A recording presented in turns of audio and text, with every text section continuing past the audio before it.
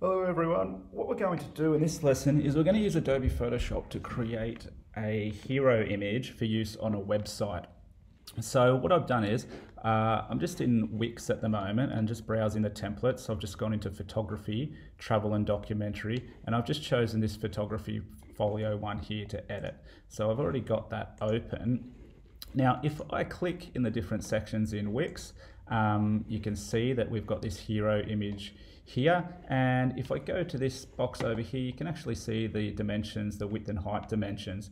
Okay, and we're going to use these numbers to loosely create our Photoshop document with. So if we go into Photoshop and then we go to create new, what we want to do is let's choose the web preset up here, and let's just choose web large, and we're not going to change the width. We're going to leave the width at 1920 pixels, but we'll change the height to roughly, if we go back to have a look, 672 in height. We're going to change it, let's do it about 700, so that our hero image we will be able to replace it with the one that we're going to create.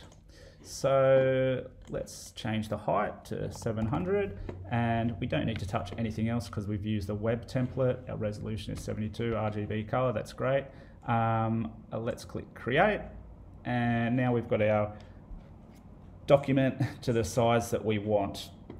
Okay, now the first thing we're going to do is we're going to file and place the image or the photograph that we're going to use. Let's choose place embedded for now, and I've got this photo here, sorry, that I took on my mobile phone a while ago, and let's place it in the document here.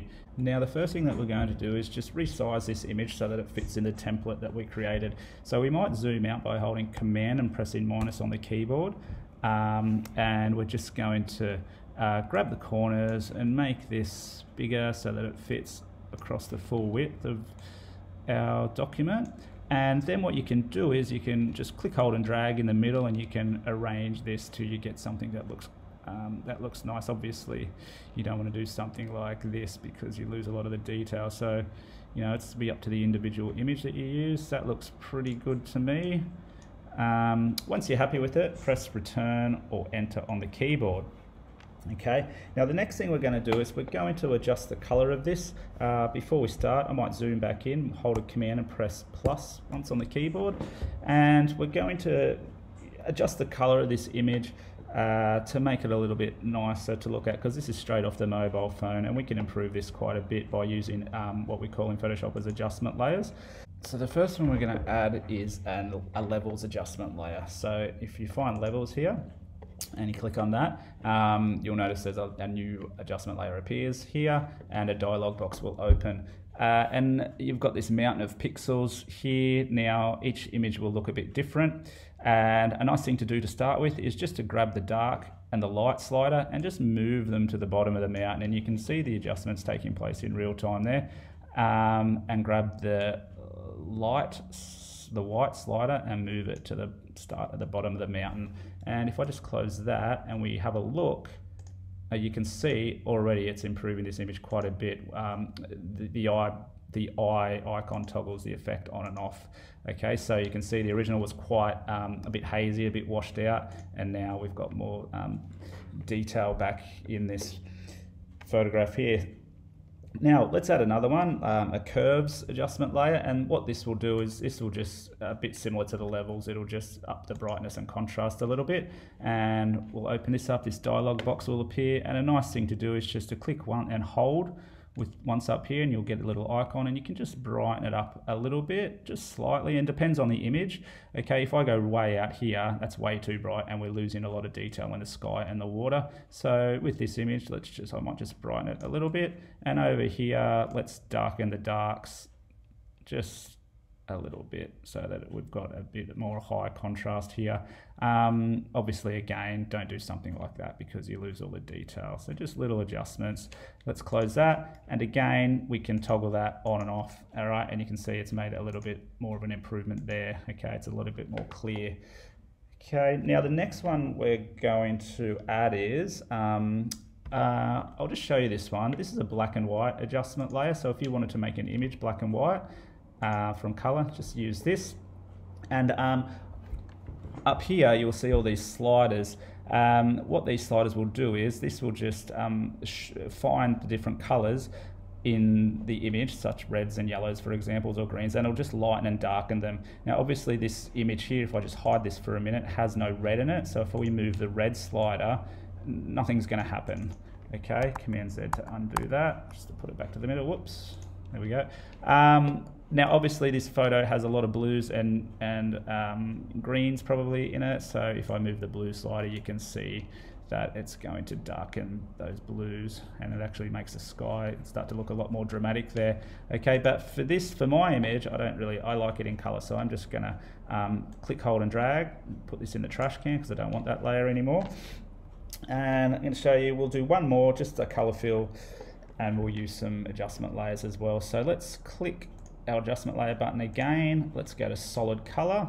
All right, and we're just going to put a solid color adjustment layer on. It doesn't matter about the color for now because we can change that. Click OK, and we can't see anything, so we might use the blending mode here to blend this layer with the ones underneath it so we can actually see what's going on. And if you just scroll down, you can see the effects that are taking place. Obviously some are going to work a lot better than others, so that looks quite nice. Just choose one that you like, and what we're going to do is we're going to lower the opacity of the effect.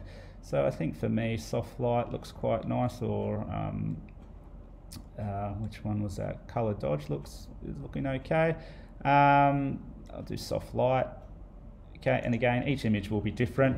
And if you wanted to change the color, just double click this, move the dialog box a little bit so you can see it, and you can have a look at what some of the other colors can do. And again, you can move this to give you different tones of each color.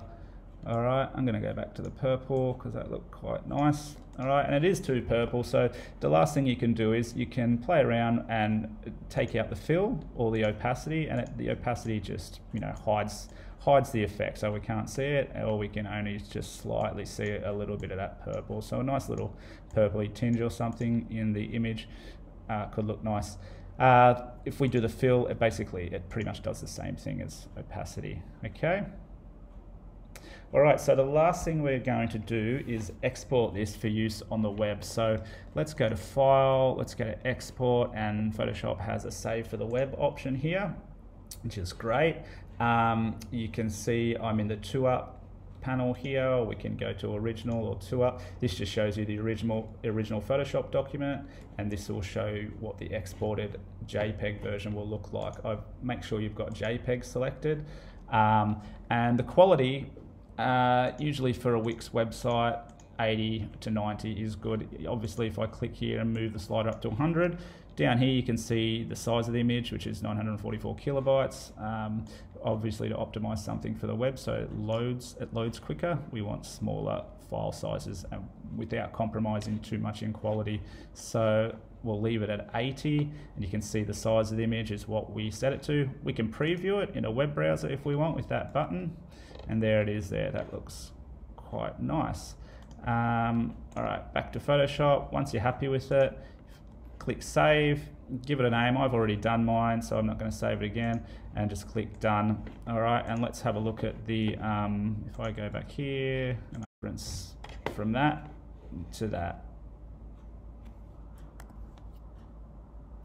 And now the final thing we're going to do is add our edited photograph up to our Wix website. So to do that, let's go back into the template we chose and select the hero image section, which you can see is my header design here. And if we choose change images, and we go to add images, you'll need to upload your photograph that you edited. I've already done it to save a bit of time, and we're going to select it, we're going to add it to our gallery, and simply add it in there and then click Done, and then let's replace that image. Now you can preview it in the browser just by clicking the button up here, and there you have it.